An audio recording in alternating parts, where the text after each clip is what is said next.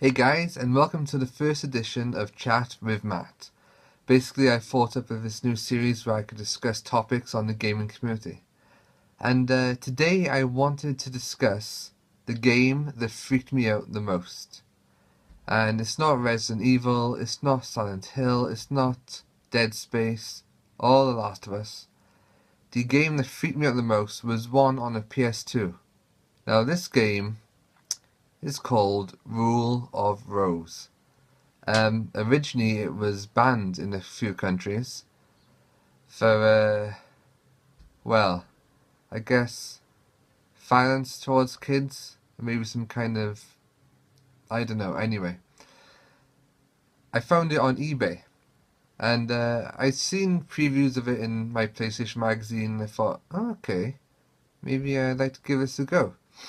But it'd been banned, so I thought, okay, fine. But then, yeah, I found it on eBay and I bought it. And I have to say, it's a pretty freaky game. It's not like the kind of game that makes you really jump. I guess it does make you jump in places, but it's more a psychological, creepy horror to it. And basically, the story is about this girl who loses her memories after she's been involved in an airship crash. I think that's it. And with her parents, and her parents die, and she becomes an orphan. So she loses her memories, gets sent to this orphanage, where there's a group of really creepy, sinister kids, and they're called the Red Crayon Aristocrats. I think that was right as well, hopefully. Basically, to become a member of this club, the main character, whose name I've completely forgotten about, nice research, Matt, she's got to, Jennifer. She's got to go around collecting specific items for them. But these kids like really cruel, really sadistic, and it's just they creep me well out. And their club takes like place in an attic, I think. And I don't know, I think they like put the main character into a coffin at the beginning with this bloody bag, and they're like, ugh. Anyway, so yeah, there's these little creatures called imps you gotta fight, and they're pretty creepy as well. But what the creepiest thing about this game for me was the tale of a stray dog. Now, basically, one of the girls in the orphanage, she makes up this tale. It's kind of like Peter and the Wolf, where she like says, "Oh look, stray dog's coming! Stray dog's coming! You gotta run away, hide!" And of course, it's supposed to be like a hoax until later on. And basically, stray dog turns out to be this guy, a human being, who crawls around on all fours like a dog. One of the girls trained him to act like a dog, and it's just really, really creepy. And oh man, there's just so many things about this game that after I finished playing it, I actually sold it back on eBay because it freaked me out that much. I don't know what it was. It's just everything. It's loads more. I've forgotten so much of the game because I've like blocked it out, I think. But yeah, I didn't love the game.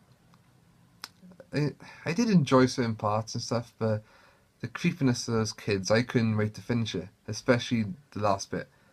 I don't want to spoil it anymore for anybody in case they want to play it. But yeah, I can see why it could have been banned. There was like sexual tones in it as well. I think that's maybe why it did get banned.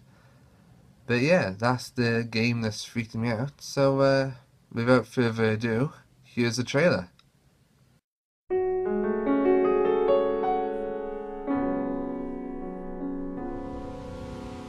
Say where is my shame when I call your name? So please don't set me free. I'm as heavy as can be. I will do you harm. I will break my arm. I'm a victim of your charm.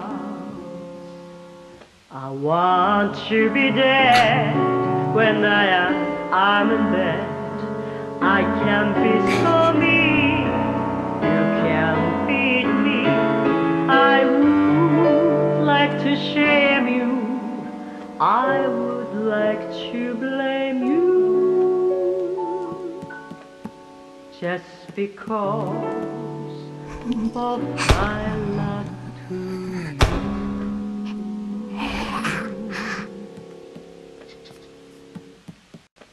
And love itself is just as instant as roses in May.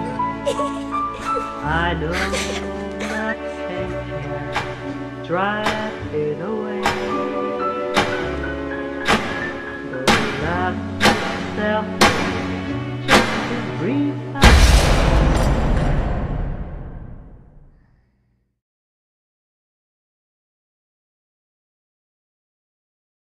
So guys, my question to you is, what game freaked you out the most?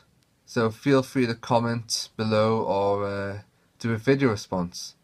And that's all from me. I don't want to talk about this anymore. So I'll catch you next time. See you then.